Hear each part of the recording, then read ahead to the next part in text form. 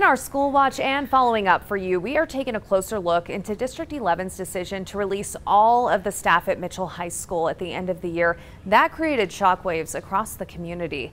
News 5's Mayo Davison takes a deep dive into the decision and the impact it could have moving forward. Yeah, the district made the decision after 4 years of being on the accountability clock. They're hoping this action helps to improve academic performance at Mitchell High School. This has really hurt a lot. It all started with an unexpected WebEx call in the middle of the day. It was 10 minutes of a prepared speech by our superintendent, not read by our superintendent. News that Holly Haffercorn didn't expect to get. We were told at the end of the speech that we were not allowed to ask any questions, that HR would be setting something up with us in the next couple of days. And they ended the call with, "Remember, we care about you." After 15 years directing the theater program, she had planned to step down and take care of her ailing mother.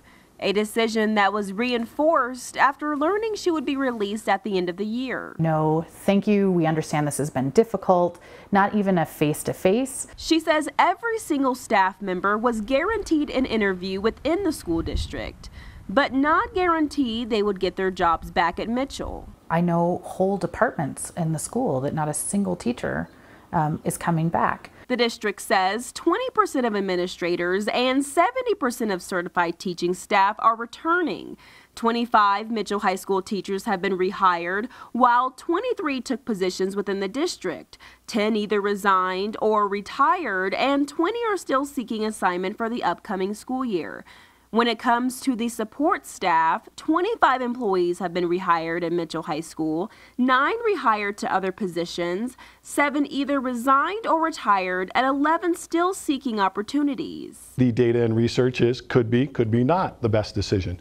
For us right now in the moment with Mitchell, we believe through that collaboration, this was the best decision and the refresh was necessary. While it was a tough decision, he says it's all about moving forward and building a team focused on improving academic performance. This is an opportunity for us to come together, really focus on that opportunity and see what we can do together. The state education department says this particular action isn't taken very often, and it isn't a part of the state's accountability system.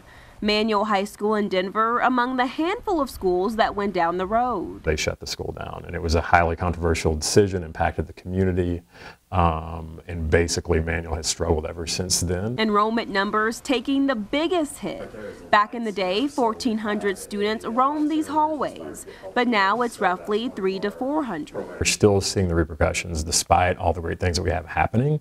There's still a stigma in the greater community, right? And in parents deciding whether or not they're going to send their kids to Manual or if they're going to go, down the street. An issue that the new Mitchell High School principal plans to tackle right away. Re-engage the community, re-engage the staff, the students at Mitchell High School, and develop a high level of trust. Smith says he's already gotten to work in developing a plan to ensure students are supported and thriving at Mitchell. It's going to be a culture shift. It's going to be community engagement, leadership development, talent development, and that's instructionally, and then also quality instruction in the classroom. For Haffercorn, the school year means the end of her teaching career, a decision that was tough to make but needed to happen. I have the opportunity to not have something fully lined up.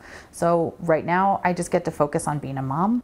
And that action was a part of the master plans unveiled earlier this year to improve facilities and curriculum district-wide. They're still having public meetings on the master plans. Always watching out for you, Colorado Springs. Mayo Davison, News 5.